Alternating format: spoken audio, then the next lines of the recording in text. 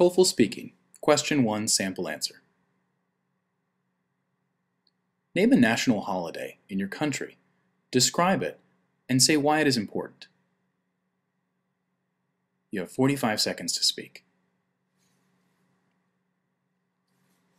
A national holiday in my country that's important is the 4th of July, or our Independence Day. This holiday is important for a couple of reasons. First of all, for social reasons. The 4th of July is a day when friends and family can get together. It happens in the summertime, so the weather is usually good, and people can get together and do outside activities, like swimming or going to the beach. The second reason why 4th of July is important is the food.